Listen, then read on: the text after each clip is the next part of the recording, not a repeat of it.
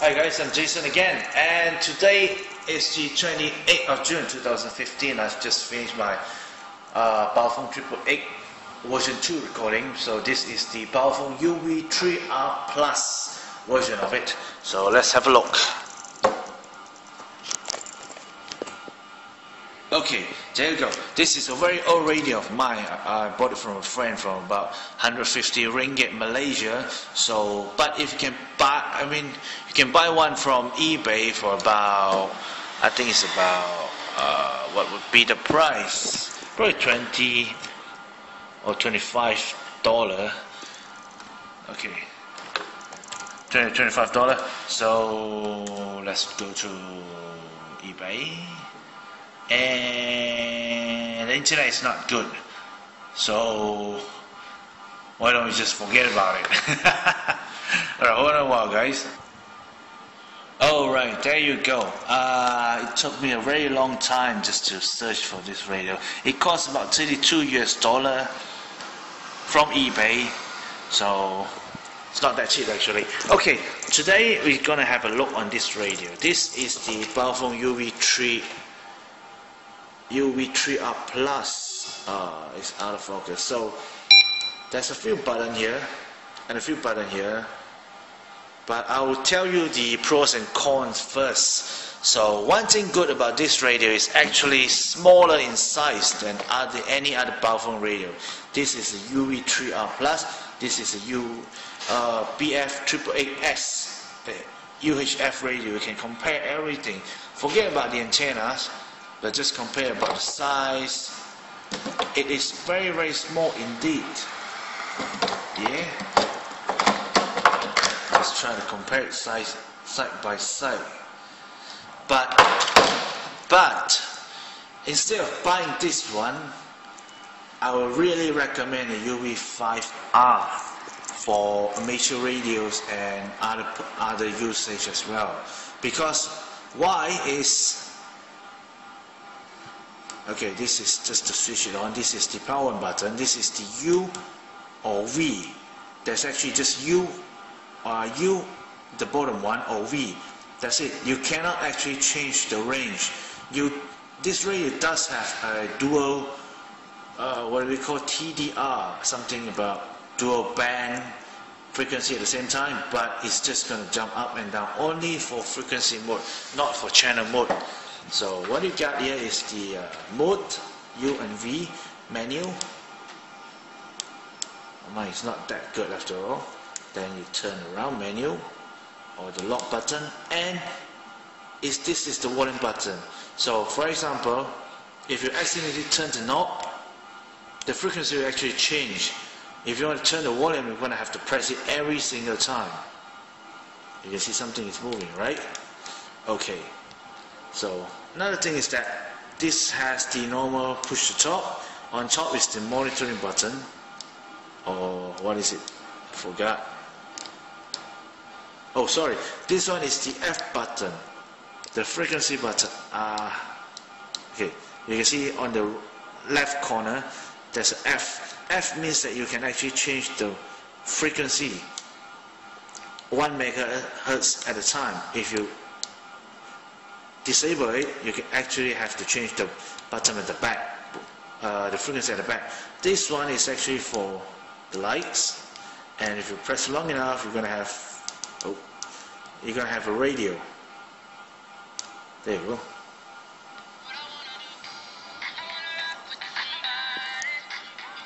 Okay, YouTube copyright, no music, even though it's from the radio.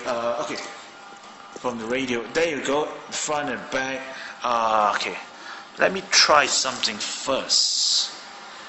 It's not easy to actually take this off because I bought the wrong battery. The battery for UV3R does not compatible with UV3R Plus. So this is a very big problem. Hold on for a while, Okay, I'm back. There you go. This is a 3.7 volt battery, 1500 milliampere, just like the Baofeng 888. And inside we can actually see, what can we see? You can see I don't have a focus on my camera. Damn, this is too bad.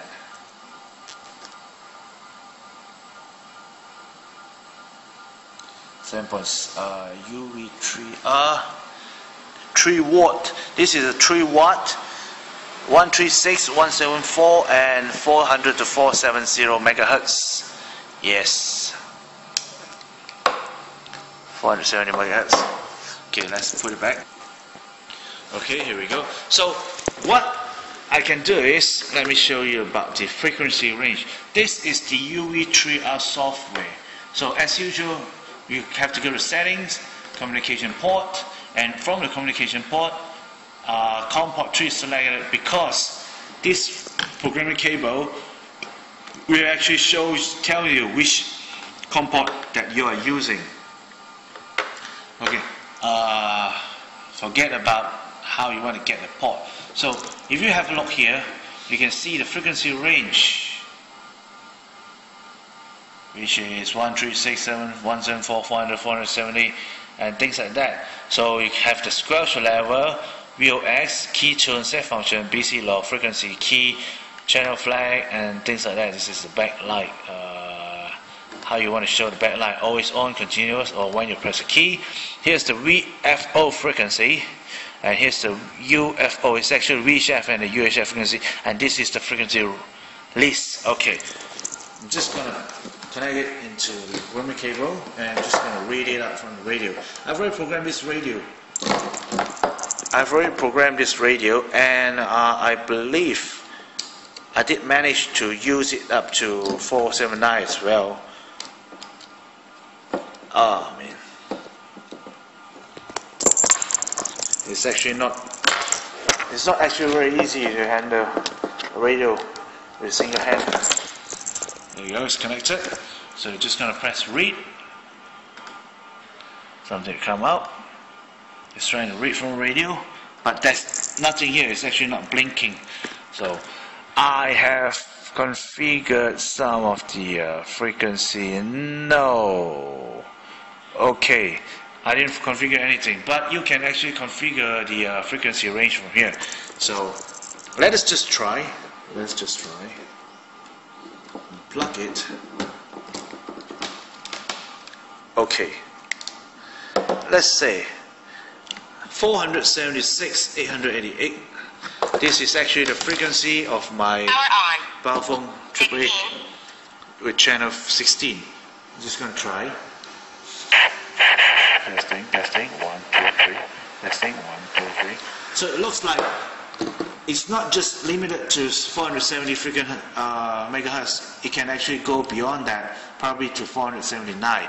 Okay, if I try to tune away from it, press F, the knob can push up and push down, but when you push the knob up and down, you can actually change the frequency accidentally. So 476, 475, now 479, 480. It looks like I can tune up to, what is it, 490, 499. So it looks good. I can tune up to 499. And how about the range for the reach? Oh! I have accidentally set up the frequency to channel 22. It's very confusing actually how to set up a channel using this radio. There's too many buttons. You don't actually have a good keypad, and you have to tune very far just to set a radio. And I don't actually quite like it other than the size. Yeah. Okay, so for this one, 517, I believe it should be 173 and 115. Oh, 173 and 115. Why would that be? I'm not sure, but I believe probably I did something, but I don't actually remember. But forget about it. I'll just tell you guys later on. So basically, this radio is like this. It's not that good, but it's not that bad. Okay. So however it is, for 3 watt, you can actually go up to It's good within a 1 kilometer range. Definitely not a big problem. And I've tried probably 5 kilometer with a VHF. Yeah, you can go up to there. So basically, it's a quite okay radio. So you guys think about it if you're gonna purchase this or not. But if I'm you, probably just gonna spend a little bit more, probably $50 US just to get the UV3R with a keypad. It's much more easier with a keypad. Right guys, there you go. Jason, see you guys again. Take care. God bless you.